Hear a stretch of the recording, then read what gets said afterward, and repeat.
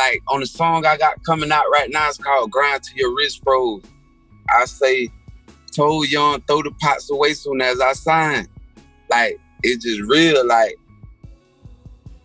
talking to Rock Nation, and like, I just told him, like, I ain't really want to trap no more. Like, y'all got to put me in a situation where I ain't got to risk my freedom.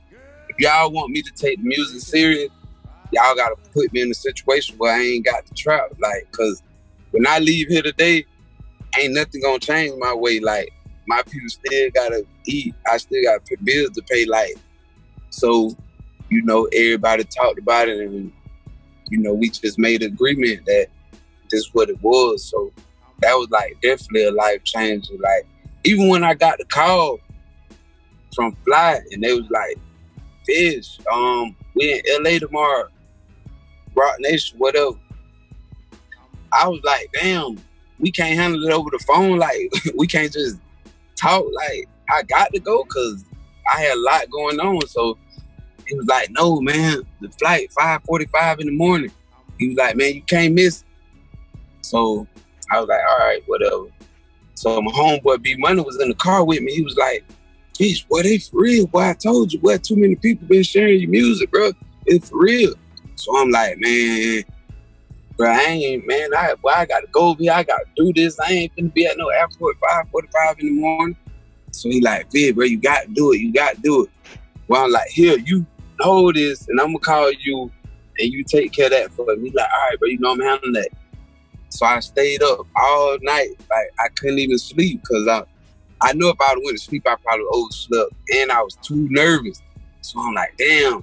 So I'm talking to my girl like, damn, what you think gonna happen? You think I need to go? Like, because I didn't even know, like, if they was gonna pay for the room or what.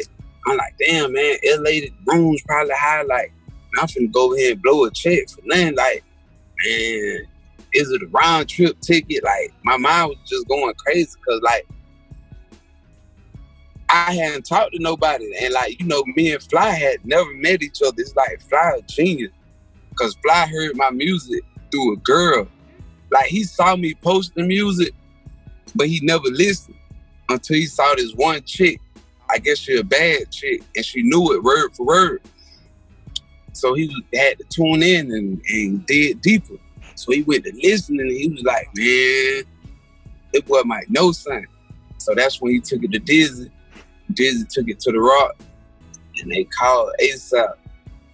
And when I got out there, it was definitely real.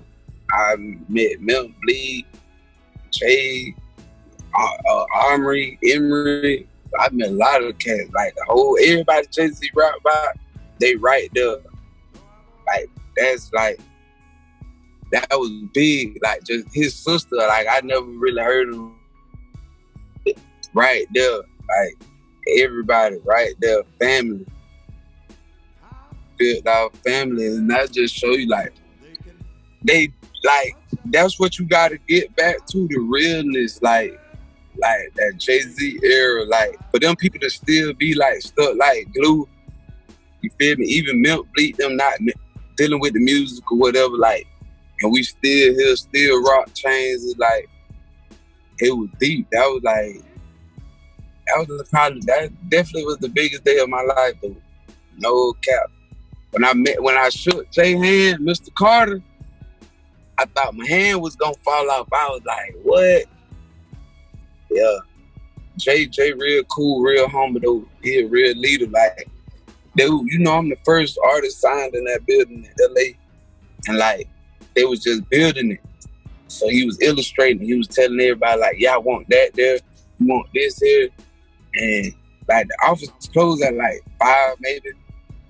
We didn't leave till like 12. Jay was still there. They putting like the little squares in the ceiling and stuff. Yeah, like, it was crazy.